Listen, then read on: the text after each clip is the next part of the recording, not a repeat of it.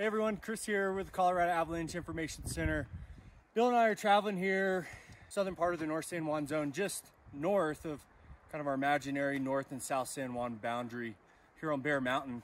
Looking at southeast facing slopes. We had a couple wet slabs pop in the La Platas. So further south in the South San Juan, one was skier triggered, one was natural, occurring on east and southeast aspects. So we came up here today to see, is that similar structure, is that similar likelihood? Are we finding it here in the Bear Sultan zone? So we're gonna do an extended column test and see what it tells us.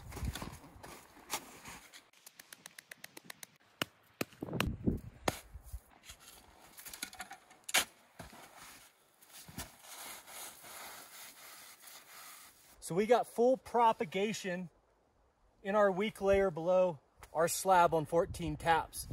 Recent warm weather over the past 2 to 3 days has moistened and stiffened our upper slab. It's also introduced liquid water into some moist facets sitting under this slab.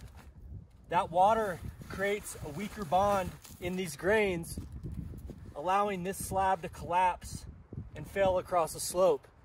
As a rider steps on to steeper terrain, 35 degrees or greater, their added force and weight also makes that slab more likely to fail. And so the threat and likelihood of triggering one of these is still elevated until we see cooler temperatures in the next coming days.